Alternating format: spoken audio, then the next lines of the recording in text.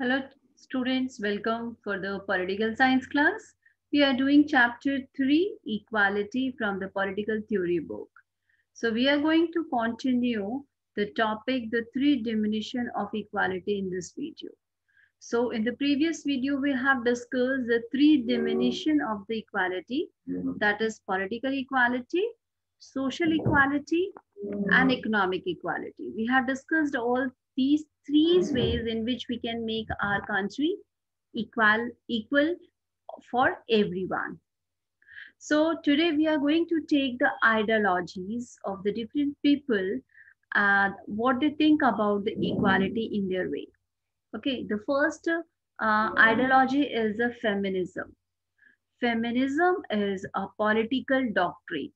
Okay, so we can say it is a political theory of equal rights. Okay, this is for the women and the men both. The people who work for the this ideology, they are known as the feminist.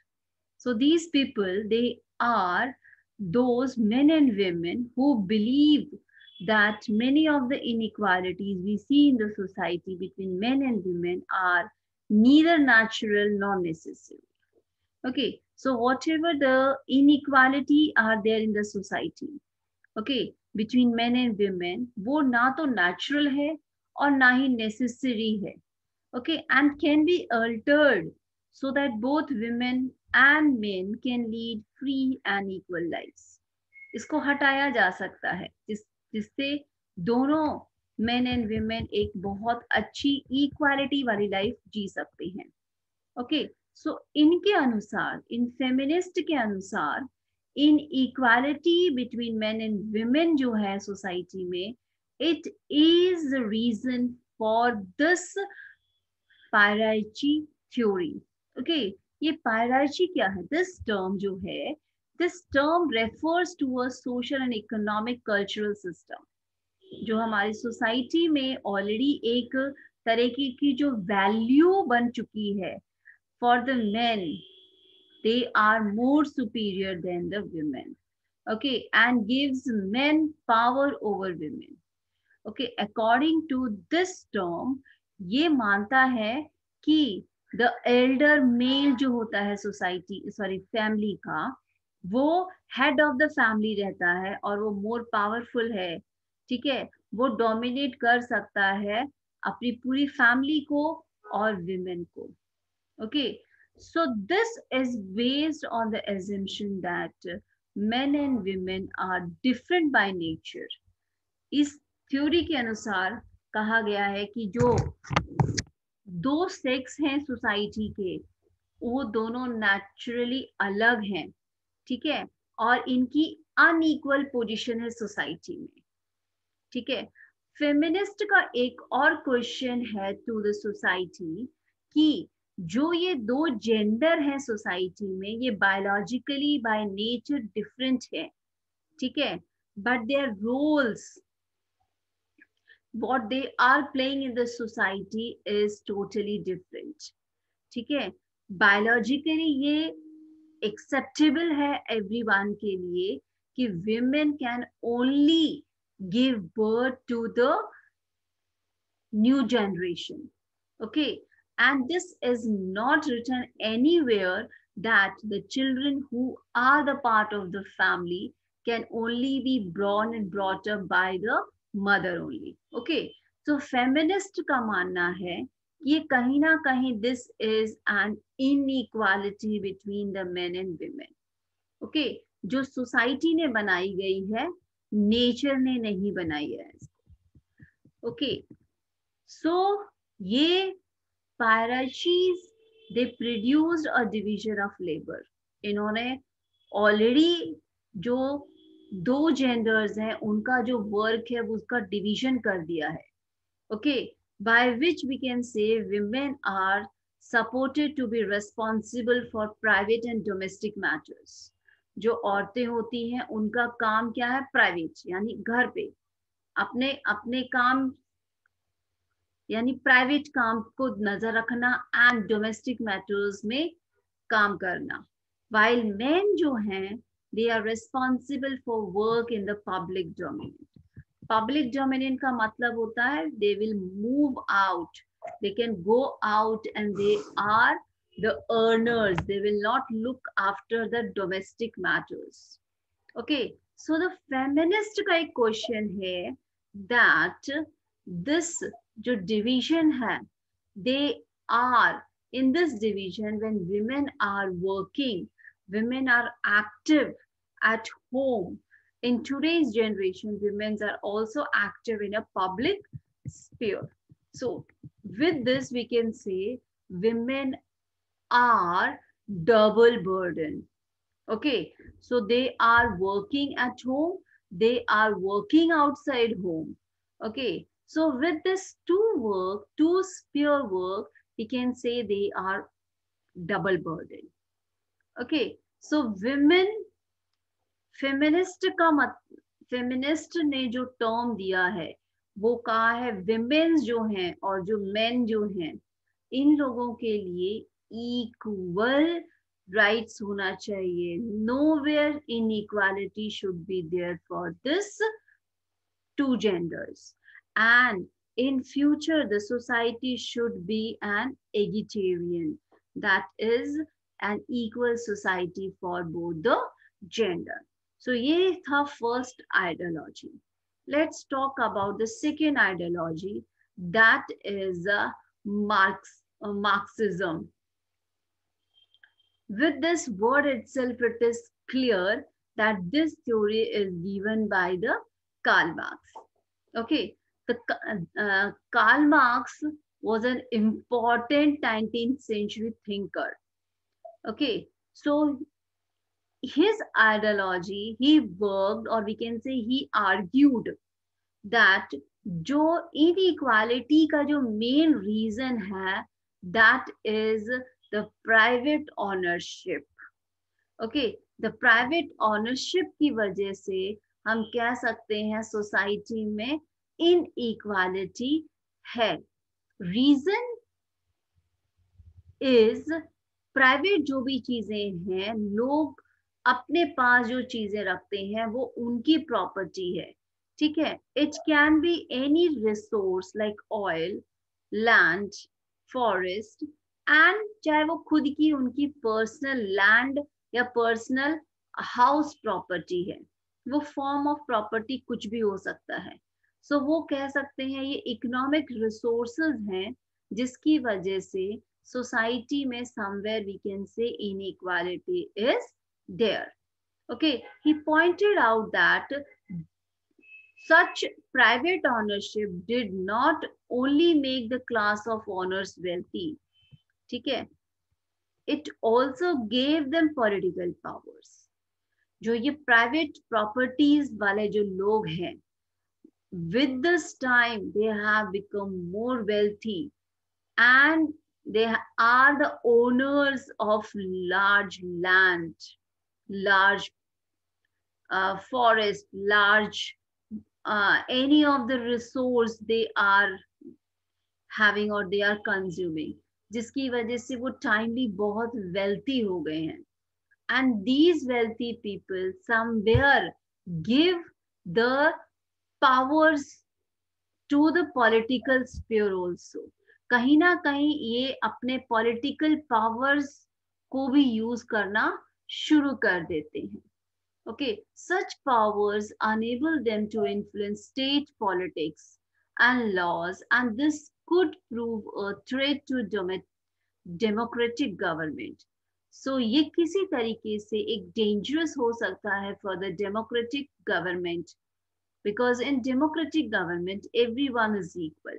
When we see the wealthy people are more and they are giving their powers in the government, or somewhere there with them the laws are influenced, their policies are influenced, so somewhere it is a threat. ये कहीं ना कहीं danger है एक democratic government के लिए. तो Marxist and जो socialist जो लोग हैं, they feel that economic inequality provides support to other forms of social inequality. अगर इसी तरीके की inequality country में रहा इकोनॉमिक इनइक्वालिटी रहा, तो समवेयर ये धीरे धीरे सोशल इनइक्वालिटी को भी प्रमोट कर सकता है. Because some people with their wealth, they are enjoying their privileges, their ranks. Okay, so therefore to tackle inequality in society, we need to go beyond providing equal opportunities. तो हमें इस चीज को खत्म करने के लिए हमें इक्वल अपॉर्चुनिटीज देना चाहिए लोगों को, so that they give their resources to the government, and we can say the public control, government control होना चाहिए resources पे, properties पे. So somewhere we can say inequality in the society is a reason for the private ownership. Next ideology is the liberalism. Okay, those who follow the liberalism, they are liberal. They are the people जिनको कहा जा सकता है they are the liberal theories or liberal followers. Liberals जो लोग हैं, they are in the favor of the principle of competition. Okay, ये जो followers हैं, ये हमेशा ready रहना चाहते हैं या हमेशा एक competition का level बनाए रखना चाहते हैं society में. Okay, which is a most efficient and fair way of distributing resources and reward in the society. तो हर जगह competition होना चाहिए जिससे जो भी country में resources हैं वो efficient लोगों के पास ही जाए. So they believe that while state may have to interfere to try and ensure a minimum standard of living and equal opportunities for all. So all these liberal people, they think कि जो भी government है वो interfere करे इस मामले में, जिससे लोगों का जो स्टैंडर्ड ऑफ लिविंग है उन लोगों को मिनिमाइज किया जा सके और सबको इक्वल अपॉर्चुनिटीज मिले for everything.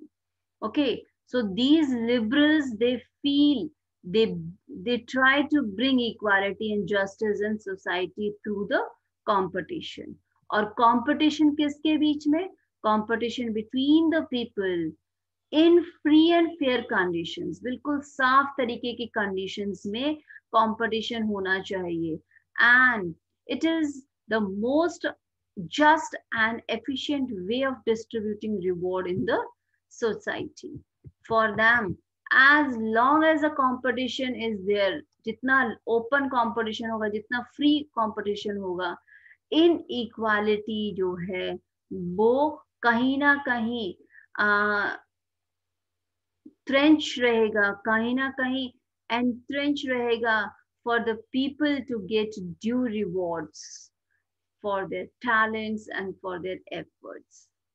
Okay, so the liberal वो हमेशा प्रिंसिपल्स में रहते हैं कॉम्पिटिशन्स के लिए, जिससे जस्ट एंड एफिशिएंट वे तरीका अपनाया जा सके for selecting candidates for the job and admissions in the educational institutions. तो कहीं ना कहीं इक्वालिटी मेंटेन करने के लिए हेल्थी कंपटीशन भी होना जरूरी है.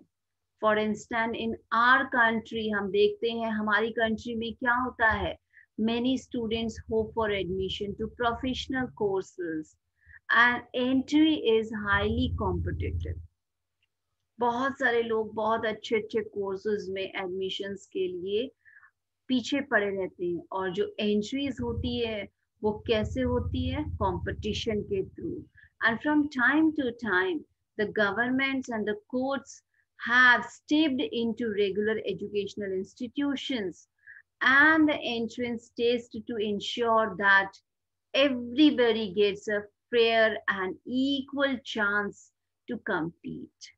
ठीक है, जिसकी वजह से जो कंपटीशन बना रहेगा और बहुत फेयर तरीके से अच्छे लोगों को टैलेंटेड लोगों को एफर्ट्स मिलता रहेगा, सोर्स या मनी जनरेट करने का साधन मिलेगा. तो some may not get admission, but it is considered to be a fair way of distributing limited seats. तो ये एक तरीका हो सकता है जिससे हम अपनी सोसाइटी में इक्वालिटी मेंटेन कर सकें. Our next ideology is socialism.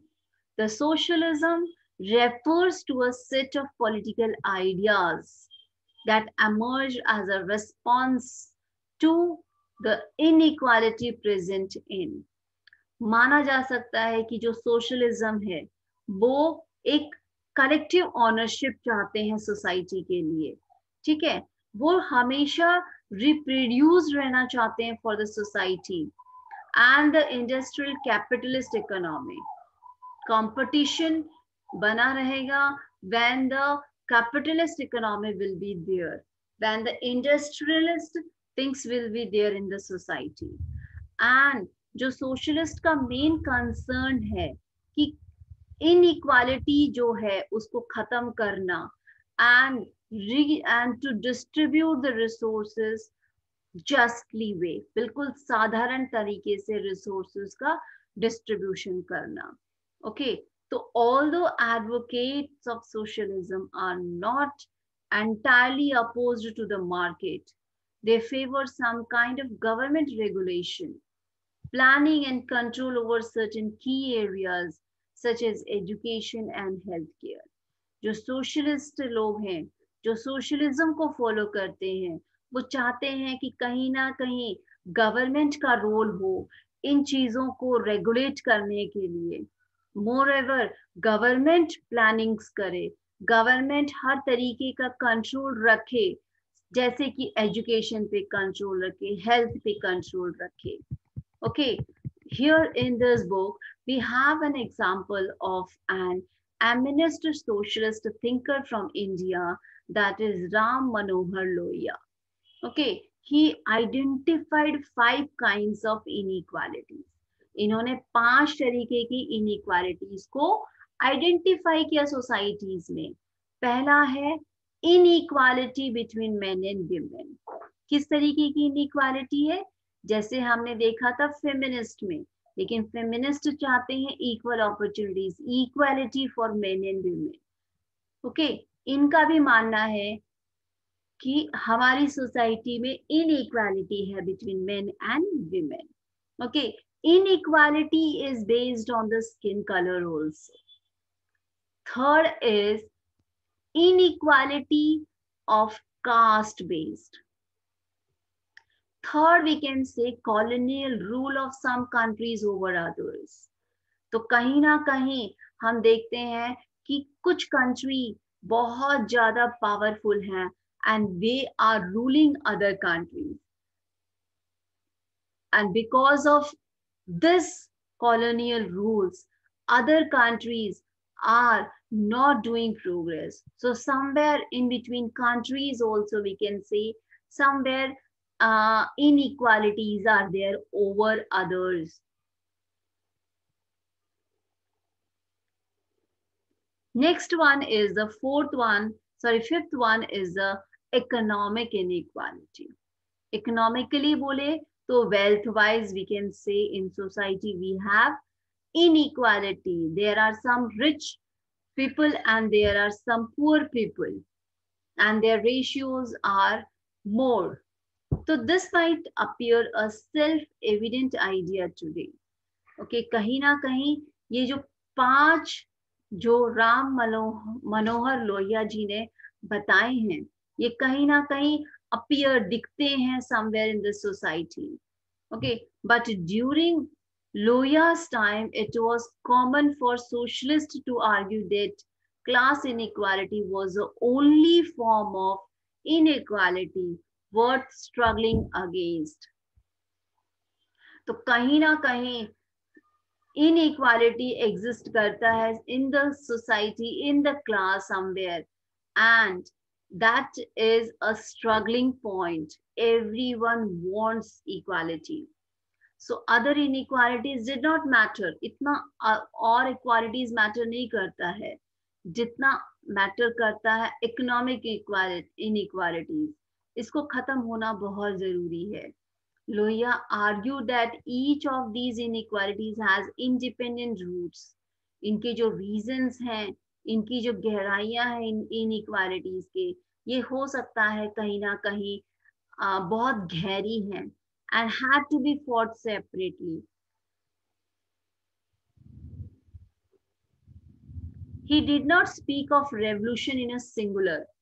उनका ये बिल्कुल भी कहना नहीं है कि हम हर inequality को अलग रेवोल्यूशन में जीते या हर रेवोल्यूशन इनइक्वालिटी के लिए हमें देना चाहिए। For him struggle against these 5 inequalities constitute 5 revolutions. तो इनके लिए जो ये 5 इनइक्वालिटीज है, ये एक 5 रेवोल्यूशंस की तरह है। He added 2 more revolution in his list. तो टोटल 5 + 2 यानी 7 रेवोल्यूशंस देखे जा सकते हैं। Sixth one is the revolution of civil liberties.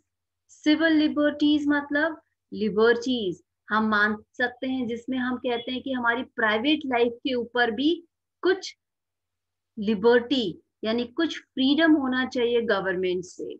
Government should not interference in our private life. And the 7th one is the revolution of non-violence.